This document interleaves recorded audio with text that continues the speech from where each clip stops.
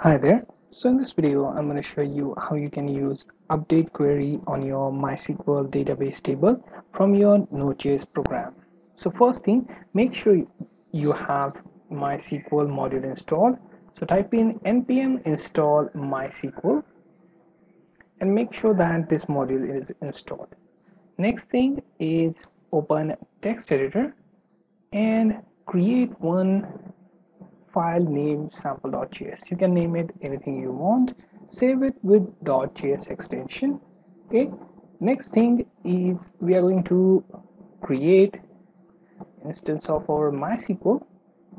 Then call for this module MySQL.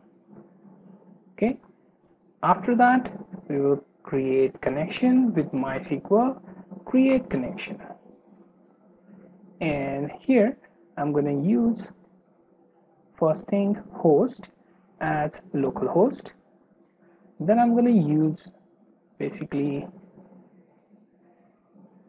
user, which is root, then password, which is going to be, let's say, demo1234. Then I also want to use database. Okay, so my database is my PHP. Okay, that's the name of my database. Okay, once you have this information, you are ready to connect to your MySQL server. So we are going to use connection dot connect, and inside that create function that catches error. Okay, so basically just going to use curly bracket here.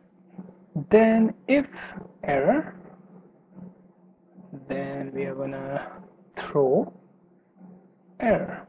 Okay, then we are going to use query. So variable SQL equals to, let's say, update user base set password equals to, let's say, admin, where username equals to, let's say, help folder. Okay, once you have this query ready, we are going to use this con.query function that accepts my query, then error and result. Okay, and inside this I'm going to use, let's say, okay, so first thing we should be doing is, okay, it's if error, then throw error, right? So what we are going to do here is we are basically checking if running above query leads to error, and then catch that. Then next thing, can add something like record updated. Okay, alternatively you can also use console log and then result if you want to check which row affected. That data will be displayed in this result variable.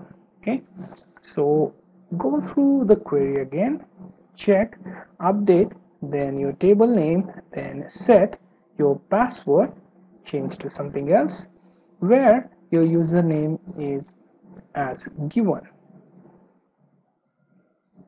Okay, so here you can see that you can handle this as a function.